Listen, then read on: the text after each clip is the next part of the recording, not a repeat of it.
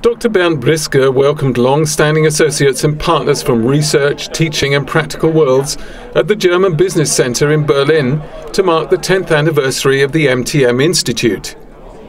The MTM pioneers Taylor and Gilbreth had in the early stages called for an institute which would make the MTM process a subject for science and research and which would help industry develop and communicate the system around the world.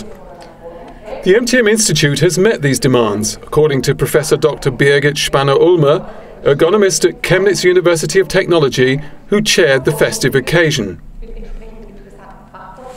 Dr. Ralf Brauch-Sieper, Parliamentary State Secretary at the Federal Minister of Labour and Social Affairs, brought greetings from Federal Labour Minister Ursula von der Leyen. He argued that the MTM-Institute made an important contribution for productive, secure and healthy workstations, and therefore for safeguarding Germany as a business centre. Brauch-Sieper particularly acknowledged the Institute's commitment to providing basic and further training for young engineers and a qualification with an internationally recognised certificate. Dr. Bernd Müller, board chairman of the German MTM-Association, took visitors on a minor journey through time. He described his first experiences with MTM and introduced development fields for the future. Dr. Frank Löschmann and Dr. Holger Naduszewski from VW Saxony clearly demonstrated that industry is an important driving force for the onward development of the MTM process language. They described MTM as a global language which provided transparency and was also accepted by social partners. The Institute's latest publication had its premiere in Berlin in addition to the MTM film. MTM in a Globalized Economy contains articles by renowned authors on the systematic design of working systems and the significance of the process language for research and teaching. One of the authors is Professor Engelbert Westkemper. He shares long-standing links with the MTM-Institute and a common goal. I still believe that IE methods play a central role when it is a question of developing the factory of the future and pushing ahead with this.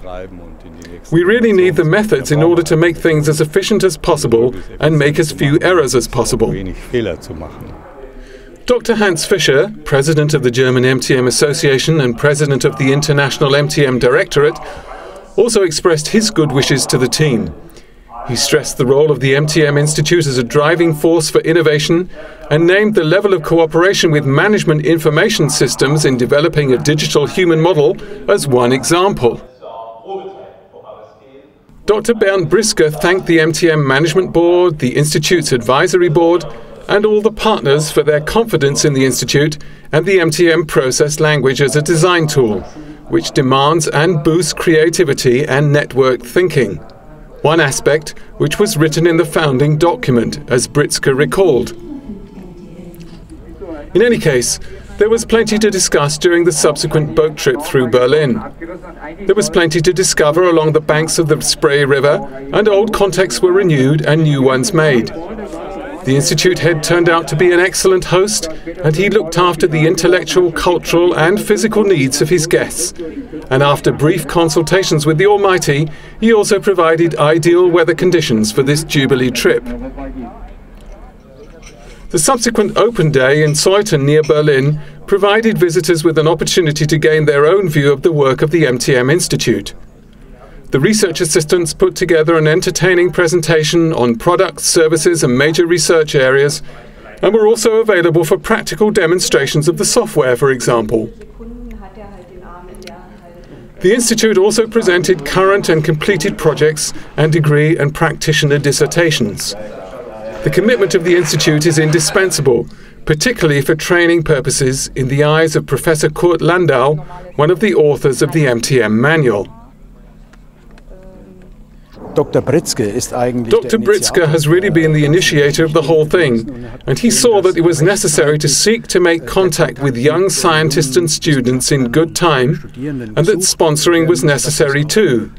He recognized this.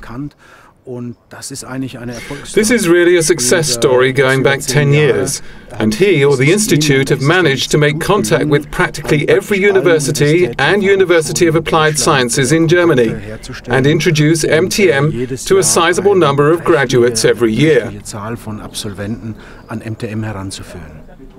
The MTM-Institute will not just be offering the basic MTM course, but also the basic IE course to communicate fundamental IE ideas to universities from 2011 onwards. The pilot course is running at Dortmund UAS,